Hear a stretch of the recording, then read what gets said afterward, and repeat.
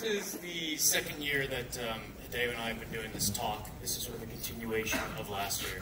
And last year it was, I've spent so much time with him over the last couple of years, and we've become friends, which is crazy because he's a legend to me.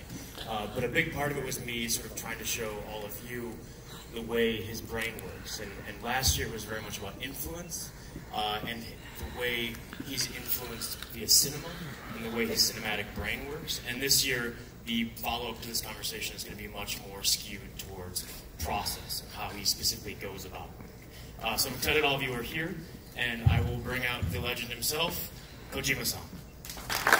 Woo!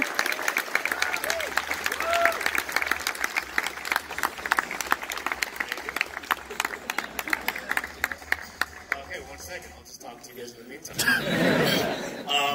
I've been spending an enormous amount of time with him for things that we will talk about at another day.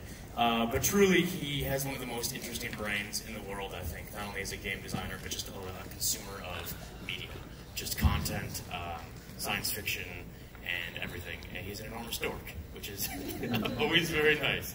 But eventually he'll come out on stage. Stretch it out, they say. How are you guys doing? Woo! Did you guys see the Death Stranding trailer? Yeah. When people ask me about the Death Stranding trailer, because I'd seen it months ago, no spoilers, but they were like, what's it like, what's it like? And I was like, well, it's great, because it's very Kojima-san, because people are going to watch it and they're going to say, I still don't know what this game's about, but I'm excited. I think he's probably one of the few people on the planet who has that ability and can get people excited about a game on an R2 level. So once again, Kojima-san. Yeah.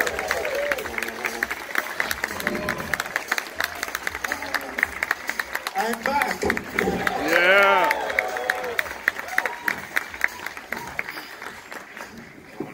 As always, the trusty Ken to translate.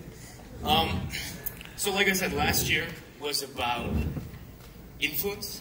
This year we've spent so much time together, and I want to talk about process. One of the things that you told me, I just took him to Super Potato, which is a very nerdy store in Tokyo. It says old school games. And he picked up the Mario cartridge, the original Mario, and he said, without this game, I wouldn't be doing this. And he said, there's two simple buttons. There's jump, basically. There's run and jump. So when you saw that, what made you think, I can be cinematic with this art form? ですね、当時はその表現力が全然なかったので、カメラワークは当然使えません。キャラクター喋れません。So back then, all you had to, there were only so many things that you could express. You couldn't change the camera. You couldn't play with the camera work. It was very limited. なんでいわゆる映像で見せるというよりは、ゲームの画面でいかにドラマとか演出をするかっていう、テキストも含めてですけども、そういうことで、映画ではないですけど、映画の手法ではない方法で、なんとかそのストーリーとドラマを伝えようとしてました。So back then, more than images, what you were just trying to see what you could represent in terms of drama, in terms of story, whether it be through text. It was something completely different from movies, which was a challenge. How to convey something similar, stories and stuff, using methods so different from those that were available in movies. 十字キーと A ボタン B ボタン、それだけでマリオはものすごい冒険をプレイヤーと共にしてくれるんですよね。でそこに感銘を受けて、当時はカメラワークもできませんでしたけども、いつかはそうなるっていうのを、未来が分かってましたんで、それでゲーム業界に飛び込んだんですけども、こんなに早く映画に追いつけるというか、映画のような画面が作れる、音響が使えるっていう風になるとは、当時は思いませんでした。So all you had available for the player was having the D-pad and the A button and the B button. That was it. And only using that, the player was led to so impressive adventures. Mario went through so many adventures. That's the one thing that impressed me. So I couldn't play with the camera, but I knew that one day I would be able to. All these elements would make it into games. I knew I could see that future coming. The one thing I didn't imagine was that that they would come so fast. So I knew that eventually those methods available to movies would be available for us, but I just didn't see it happening so fast. で30数年前にマリオに出会って、そこでゲームの可能性に出会って今の僕があります。So 30 some years ago, I had my first encounter with Mario, and well, that's what led to who I am today. で、昨日デストランディングの新しいトレーラーを公開しましたけど、詳しいことはあまり言えませんけど、マリオっていうのがやっぱりゲームの最初にあって、そのマリオがずっとやっぱり、ゲーム業界とゲームの中で、深く根付いてるんですね。でゲームっていうのはマリオと一緒で、普通の人よりも速く走って高く飛んで、空を飛んだりする、すごく自分ができないことをゲームというバーチャルなところで超能力を発揮する、それをカタルシスにするゲームが多いんですけども、デス・ストランディングはその真逆を言ってます。So yesterday also I showed a trailer for Death Stranding. I cannot go into too much detail about that, but Mario is at the basis of games. Is there, the basis for so many games where Mario tries to go faster, jump higher, and some games that you can fly, do whatever you want, have these unusual abilities, and through those exploiting those abilities, give a catharsis to the player. Now in Death Stranding, I'm trying to go for the opposite of this. デスストのノーマンは、小石につまずいてこけたりしますし、So 荷物のバランスをで横に傾いたりしますし、川で流されたりもするという、これもマリオがあってのことです。So in Death Stranding, Norman can trip into stones, needs to constantly be careful with his balance when walking, can be taken away by a river, and all these elements are there because of Mario. I just like to think about when we were in Tokyo, you said to me that you originally wanted to be a director, and that sometimes you feel trapped. You felt trapped in the game industry, and then you said to me, but ultimately you're so proud of the fact that you're working in a medium that didn't exist when you were born. And I thought that was really touching, and I just love to think about this kid who saw Mario and then thought, one day I'll make an hour-long unskippable cutscene.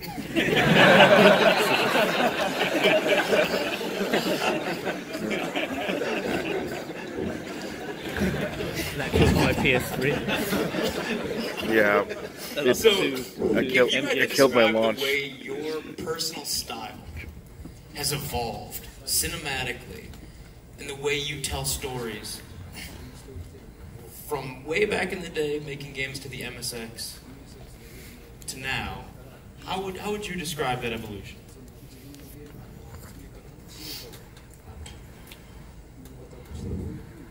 ですね、その MSX の時なんですけど、ゲームっていうのは敵がいて自分がそれを倒すっていう、そういうルールですよね。それしかなかったんですよ。でなぜそいつが排除されなければいけないのかっていうのも全く説明がなかったです。So back in MSX, for example, you had an enemy and you had to defeat the enemy. There was no way, that was the only thing, that was your role. You were never given a reason why you have to defeat that enemy. で、そこに僕は疑問があって、でそこを説明したゲームを作りたいということなんですけども、つまりそれはゲームにドラマがなかったんですよ。キャラクターの意思とか動機とか背景、モチベーションが描かれてなかったので、それを描こうとしました。So I had questions about that. I wanted to make a game that explained that, which in other words means that the games didn't have drama back then, and I wanted to add these dramatic elements, a will to the character, a motivation, a reason why a character is doing something.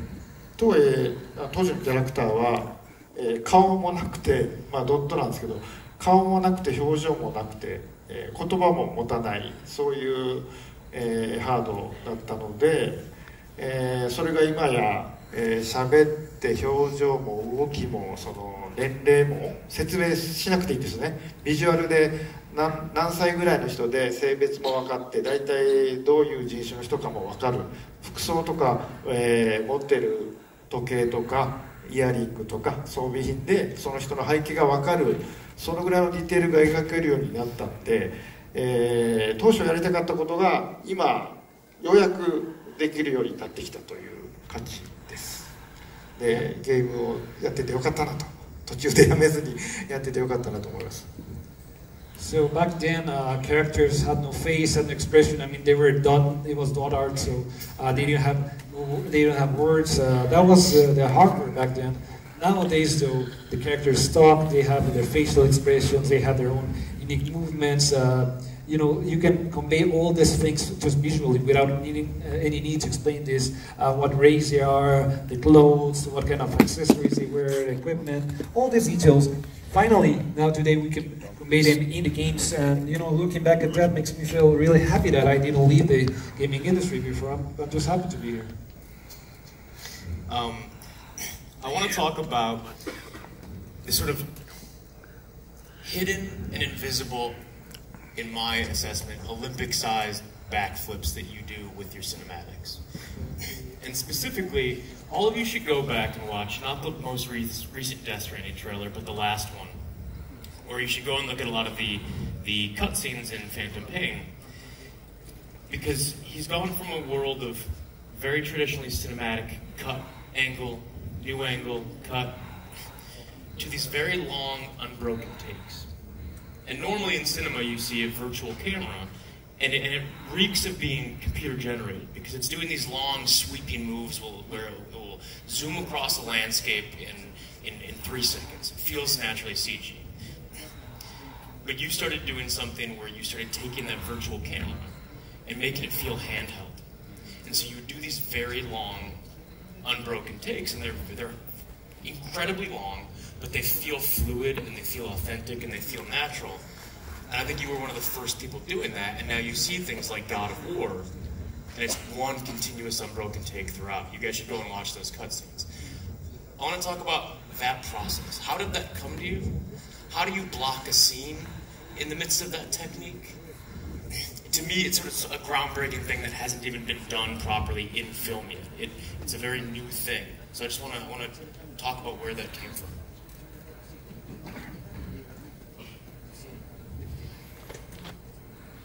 ですね、そもそも、ゲームって一つのカメラなんですよね。プレイヤーが操作しているカメラでずっと進んでいきます。So first off, games is they rely on one camera, the one camera that is following the player. 3D になってからですね。3D になる前は2次元なんでカメラじゃないです。フレームしかないんで。紙芝居です。All that started in 3D. Back when it was only 2D, it was just there was no camera. But this concept of the camera started with 3D. でプレイヤーのカメラが一つでずっと、プレイヤーの視点のゲームがありますけど、でカットシーンになると全然違うカメラになるっていうのが、昔のゲームです。これは仕方がないので、そこ CG ムービーとかなんで、あるいはアニメーションのカットシーンとかありますけど、そこでいきなり違うカメラに変わります。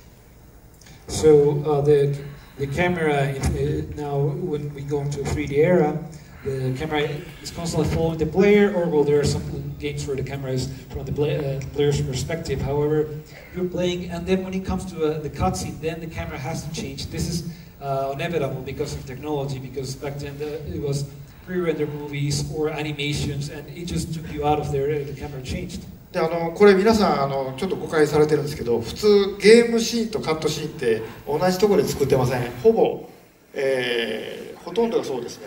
カットシーンは映画会社とか別のところに作ってもらってます。演出をしているのは別の人です。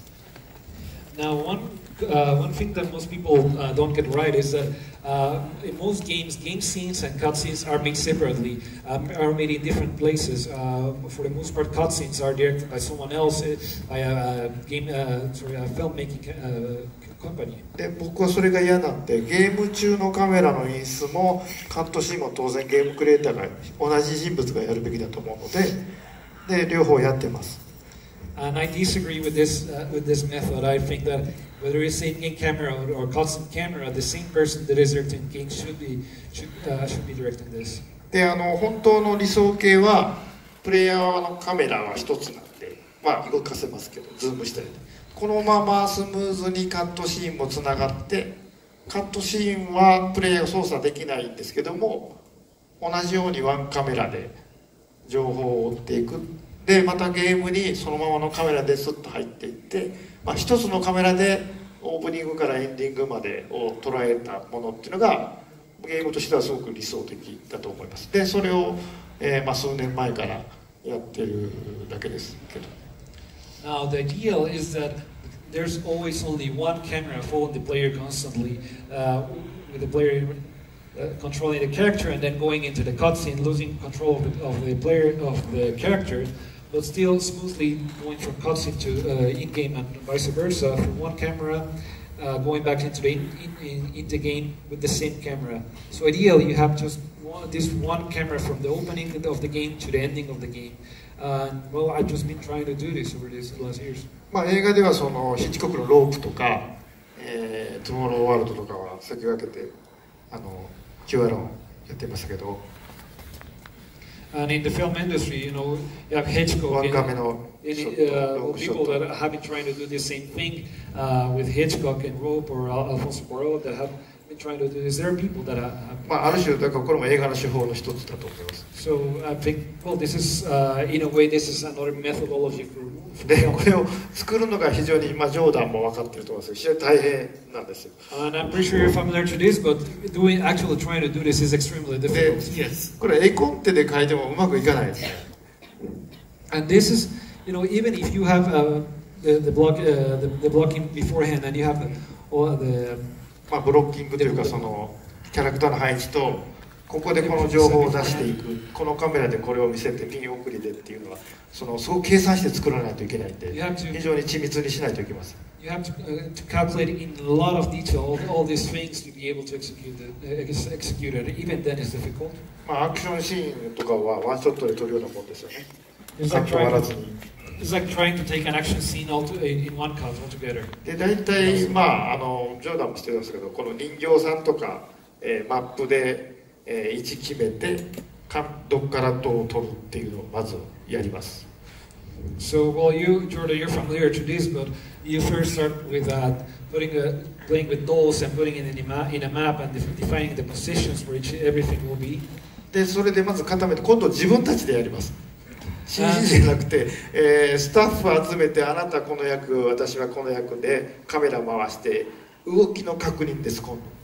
And now, once you have this layout with the dolls, then you start doing it yourself. In our case, we get staff members, and alright, you will play this character, or this will be over here, and we try to shoot that with a camera ourselves. で今度はプリビズで CG にそれを置いて動きも全部シミュレーションして今度背景に何が必要かどの距離に必要かも全部作っていきます。And once that is done, then we try to do a pre-visualization with computer graphics, putting that in the computer, starting to calculate, all right, we need this, in the background we need this element, here we need to add this or that or subtract this. でそれをもとにセットを組んでパフォーマンスキャプチャーで動いてもらって今度は俳優さんによってその A から B に行くスピードが変わったりするので、人の動きって全部違うのでそこで微調整をしてさらにそこでアイデアを付け加えてロングカットを作ります。So, and using that, then you go on set, you're doing the performance capture, you have the actors, and depending on the actors, they move at different speeds, not what you calculated, because each person moves at a different speed, so you adjust based on that, and then once all that is done, that's the way you get into getting these long scenes on one cut. でそういうやり方なので、キャメロンがターミネーター2で溶鉱炉のシーンでやったと同じように模型を先作ってカメラを決めてしまうとこっち側は作らなくていいので、カメラの動きと俳優の動きとセットの、レイアウトが決まると映らないところはカットシーンに関してはディテールは必要ないのでそこはすごく効率がいいです。And well, in this regard, the method that James Cameron uses, you know, having a maquette of everything, having the camera, the sets, the layouts, that allows you to have a lot of details beforehand, and that makes the process a lot more effective. I really can't express how difficult what he's talking about is. It essentially is a ballet. Like, in a normal scene, you can cut away to what you want. You can be on this person, then you can cut to a reverse, you can introduce something. The way that his cutscenes have been working lately, it goes from the in-game gameplay, it latches onto the character, it develops around it, finds someone new, it travels a distance, finds something else, comes back, and all in one continuous, unbroken thing, which becomes this incredibly complicated thing. Blocking a scene is difficult to begin with. What he's talking about is even more difficult. And to me, it's so fascinating looking at the evolution of how you made people feel something cinematic in the original Metal Gear. Snatcher and Policenauts created a much more filled and full world cinematically. And then you go into like proper sort of traditional Hollywood cinema in the original Metal Gear. And now the most cinematic version of that is actually these unbroken shots that sort of fuse the gameplay and the game. It really is masterful stuff. But specifically, when you're moving that camera around, like you told me, I brought up the gecko scene in Metal Gear 4 with Raiden, which is a masterful, it's an incredible action sequence that I think goes toe-to-toe with any contemporary action scene in existence. You told me you were taking dolls, and you were moving them around to block out that whole thing. Normally that would go to a second unit director, that would go to another team.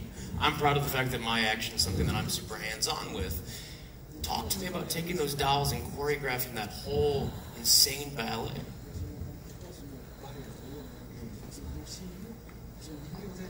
そうです。特にライデンと月光が戦うところはもう人間ではできないんで、人形でスタントの人と何度も打ち合わせして、ここでこうしたくぐってこうしてああしてっていうのは何度もやりました。Yeah, especially that scene, that battle scene of the geckos and Raiden. Their movements impossible to achieve for people, so we were doing it endlessly with the dolls, talking with people. All right, this goes there, and we're going to try to do this. It took quite a bit of time. ワンショットで撮るとですね、いいんですけど、スピード感がなくなったりするんです。そこが非常に難しいところで。I like to do things in one shot, but unfortunately, the downside of doing this is that feeling of speed gets lost. そこからここまでずっとこうカメラ寄ってドリル寄ってきたって持たないんですよね。その間に情報が何もないので。If you go from here to there and you're just dolling it that way, it's not interesting. そこは頭を使わないといけない。観客の顔を一度映して天井を映すとか、あるいはブレードランナーでリドリー・スコットがやったレイチェルが歩いてくるところを途中でライトで影にして一回見えなくしてパッと出すとか、そこは非常にこう頭を使うところですけど、ここが非常に面白いところです。That's where you really have to use your brain. I don't know, panning at the audience in between or showing something interesting. That's something that Ridley Scott, for example, did masterfully in Rachel, in that scene where she's getting close and the lights go off and then she's closer. You gotta put this kind of ideas, and it's very difficult. But that's also what I find interesting and fun to think about. もう一つカットシーンをワンカットにした理由っていうのがあるんですけど。Now there's another reason that I did this for cutscenes. ゲームって自分の時間軸で動いています。そこに間はカットされません。映画と違って階段を上がってステージに上がるところもカットされません。普通映画では袖脇にいるとこなんかカットなんですけど、ゲームはそこを自分で歩いていきます。In the games, you move on your own timeline. The time is continuous, unlike movies. In movies, there's parts where you're stepping up the stairs or just walking around would get caught. But in the game, you have to. All this is a continuous process. そうやって自分の時間のリズムでゲームをやってると、突然カットシーンで映画のカットバックとかになるとちょっと違和感があるんですよね。Now you're playing a game. Going through this continuous timeline, and then on a cutscene, then you add cuts, and the timeline changes, and that feels strange to the player. なんで僕のゲームで例えば主人公がある設備に入っていくとこも、映画でいうと入り口があってもいきなり中に入っててもいいんですけど、レストランでもいきなり席についてご飯食うててもいいんですけど、それをせずに、中に入っていって椅子に座ってレストランで料理を注文するとこまで、カットシーンでやると。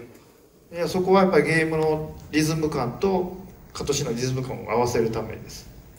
Now in my games, the way I try to do it is instead of like in a cutscene when a character goes into a restaurant, instead of just shifting from getting to the restaurant and already eating, I do the whole I describe the whole thing where the character goes into the restaurant, sits in, looks at the menu, just to try not to disrupt the rhythm of the player that the game is flowing.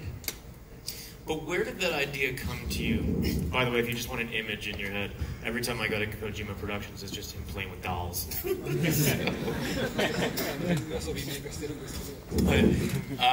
did that idea come to you? Because normally with 3D cameras, normally with virtual cameras, it's this smooth movement, it's rapid movement, and that's what gives it a feel of being computer generated. Your work was some of the first time I was seeing those continuous moves, but done in the handheld style. So if I'm going from here to there, it's done with the rockiness of handheld, and it's not moving beyond the rate of a human. And so it feels more natural, but it's still doing impossible camera moves. So where did that idea come to you?